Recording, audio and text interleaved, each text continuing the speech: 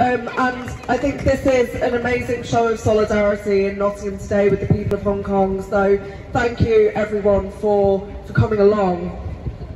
The Chinese government's imposition of the national security law was designed to crush dissent and stifle political freedom, and that is exactly what is happening. Almost every leading activist in the democracy movement in Hong Kong, the Hong Kong 47 and many others, are on trial.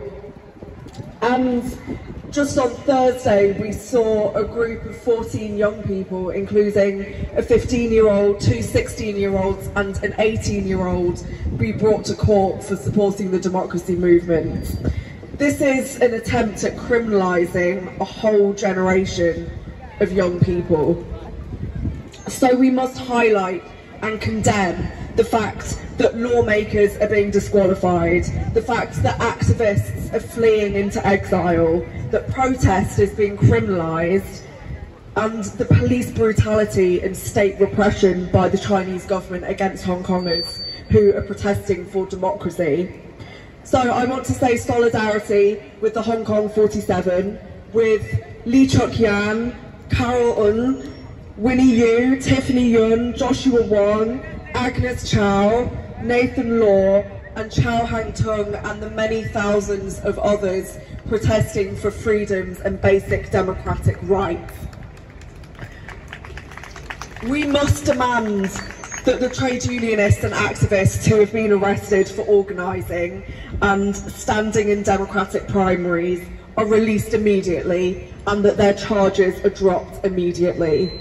And we must call on our government to act.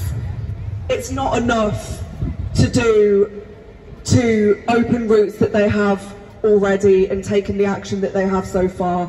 Our government must impose sanctions on businesses like HSBC, who have actively and explicitly supported the national security law, the same law that has seen democracy activists being locked up and beaten by police in Hong Kong. We must welcome refugees, and we must give refugees proper and full workers' rights once they get here. And we must also oppose the policing bill, which is what our Tory government is introducing in an attempt to criminalise protest in this country. For me, as a socialist, condemning the actions of the Chinese Communist Party is not controversial.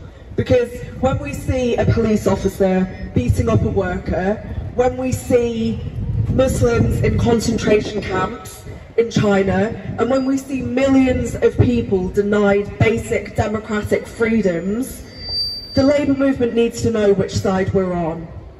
It's not a people's republic if the people have no power over their government. And it's not socialism if 1 million people are forced into slave labour concentration camps. Opposing tyranny and genocide does not mean endorsing US imperialism. I just want to finish by acknowledging that the struggle of activists in Hong Kong has not just inspired their fellow citizens, but also people all over the world. And to see such a movement that is young, that's vibrant, innovative, like what we've got today, a human chain around Nottingham, this is amazing. This is standing up against a regime as powerful as the Chinese government, and it's given hope to all people across the world who are facing state oppression, not just in China, but across the globe. The path to democracy might be a long and winding one, but you stand firmly on the right side of history, on the side of freedom, democracy and human rights, against nationalism, racism and imperialism, whatever flag that is cloaked in.